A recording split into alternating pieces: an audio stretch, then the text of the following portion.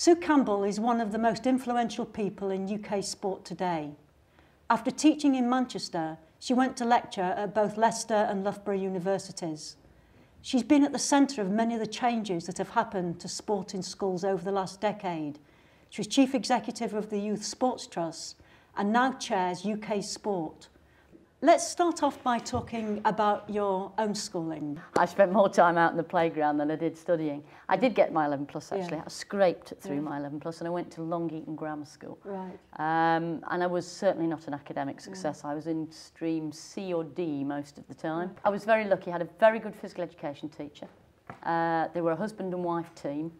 And in fact it was Sheila Bassett, that was the name of the physical education teacher, who took me to one side in my third year and basically said, you know, what are you going to do with your life here? Yeah. And I decided at that time that I wanted to teach PE because they were my idols and role models.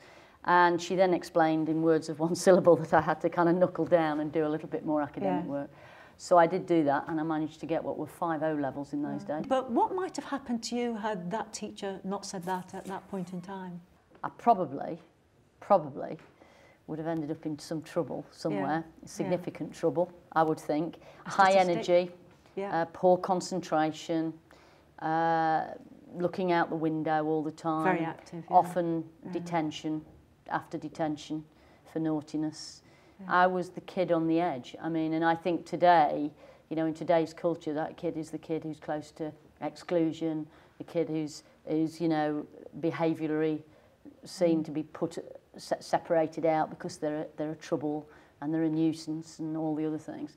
And I, you know, both in my own life and through the work we've done with a project that Sky's funded called Living for Sport, we've demonstrated very clearly that sport can be an enormously powerful way of re-engaging those youngsters and diverting them away from what could be a very destructive illustration of their energy. You know, and I think it's how do you sport's a wonderful way of using energy in a positive context. And you did go into teaching, but you taught only for 2-3 years in Manchester. I did. I've often said that although Bedford was an unbelievable professional training ground, it never taught me how to teach kids. Yes. Whalley Range taught me how to teach kids. Through experience? Yes, I mean, I know it's slightly humorous, but it's a true story. My first netball lesson in Whalley Range was with 4.0. There I was with my little plan on my clipboard all ready to go, and the bibs lined up and the balls lined up and the bell went, and I thought, this is it, I'm away. Yeah. I waited and I waited and nobody came, and I thought, oh my goodness, new teacher, I'm either in the wrong place, I thought for a minute I was in the wrong school. I thought, gosh, I should have been in the lower school. So I started to go up the corridor to check the master timetable, and as I was going by the toilets, I heard all this ruckus in the toilets. And of course, there was 4.0. Not having all in the to toilets, right? And I said to them, hello, would you happen to be 4.0? And they all went, yeah, miss, yeah. They're having a fag. And I said, can we put these out? And they all said, oh, moaning, and started putting them out. And I said, are you coming to PE? So are you the new PE teacher? They said, oh, no, we don't do PE. Right. I said, you don't do PE? They said, no, breaks your nails. They said, I'll always remember it. They did that. And I thought, nobody in Bedford ever told me how to deal with this. The realities of life. The realities of teaching some challenging young people. But what I did learn from them was really how to engage young people. Because, you know, I'd been trained how to teach. I hadn't been trained how to engage. Yes. Right. And I think if we've learnt anything in physical education over the last 10 years, it's been we must engage people in their own learning. Which happens in all subjects, to tell you the truth, across the curriculum. You work for the Sports Council, Regional Sports Council, but let's get to the mid-90s, you then find yourself operating on the national stage. Youth Sports Trustee set up, you're invited to be the Chief Executive. The more I was looking at what we were doing in coaching education, the more I was recognising that less and less young people seem to be coming through the system. Yes. Because looking back, there's a feeling that by the early to mid-90s, we'd lost it in terms of school and sport. We weren't doing the competitive sports any longer, and there was a national feeling that something was wrong in school sport. It wasn't, you know, I want to point out, first of all, it wasn't the physical education teachers. They were still doing a good job, most of them, still working hard and still staying after school. But there'd been that teacher's action sometime earlier where a lot of other teachers who had taken the football team or the tennis team, you know, the geography teacher and the maths teacher, had got other pressures on them, you know, assessment, preparation had increased, there'd been that teacher's strike, and there'd been this dropping away of people staying. There'd been that whole business of competition was bad for kids, which had kind of rumbled around the system. There'd been set playing fields had been sold off, so there was a sense that there was less places to play. There was a push to get academics, you know, better, particularly literacy, numeracy. So sport was getting pushed further and further and further down. So instead of it sitting at the heart of school life, it started to be very peripheral to school life. We're a nation who loves sport, and yet we allowed a decade or more to go by when we persuaded ourselves sport in schools wasn't important. I mean, what was your explanation as to how those two things happened? One of the things I look back now and realise that when I taught physical education and when I trained people to teach physical education, I was often unwittingly working with the ones who were good at it and really not including the others. And you say that happens in every subject. Yeah. You know, I'm sure people listening to this going, oh yeah, I remember that. Yeah. I hated hockey too, you know, being bashed around the leg with a piece of stick. What fun was that? Yeah. So it appealed to a small, you know, 20, 30%, but there were an awful lot it didn't. But there was a big change sort of in the latter half of the 90s where there was an attempt to engage children who didn't like sport in sport. There was the issue about letting girls do dance rather than hockey. There's the issue about changing the school uniform, the PE uniform. Yeah. So where did all that come from? Where did that really a quiet revolution in sports curriculum actually come from? We can't underestimate the specialist sports colleges themselves and what they did.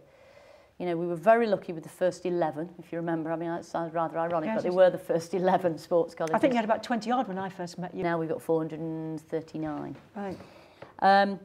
They were very good at working with us, and we understood from the start that our job was not just to make PE and sport better in those schools, but it was to help those schools show how PE and sport changed whole school standards. And we didn't know that either, did we? We knew that sport helped you to keep fit, but there wasn't the evidence that it also helped you to do better at reading and writing. I think if you look at sports colleges now, there's a lot to be learned by the relationship of good quality physical education teachers and their young people and what we can transfer into the classroom. Because in the specialist sports college, as in the others, grades go up right across the curriculum, don't they? It's not just sporting results that get better. I think it's the last 2 or 3 years, the sports colleges have been the fastest improving academically. They're not the highest because they start from a lower point. That's right, yeah. On average, we've got a lower point, but they are the fastest improving.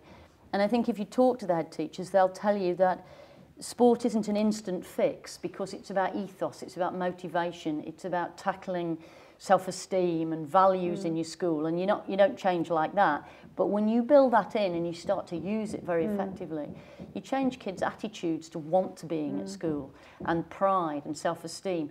And when those kids change like that, then they're more open to learning, more willing to learn.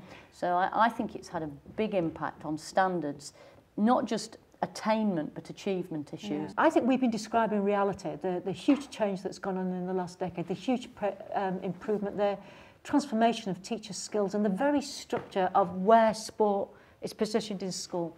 Only in the last month I've read again in the press of how we don't do sport, we don't value sport, we're bottom of the world table. It must frustrate you, but do you know these people who write this stuff, why haven't they caught up with what's been happening over the last decade? No, it's a real frustration. I mean, we had a conference last week with all the partnership development managers because now, as you know, we've clustered schools into these 450 groupings. And we had the people who manage each of those relationships with a partner school. So we had over 1,500 people at this conference last week.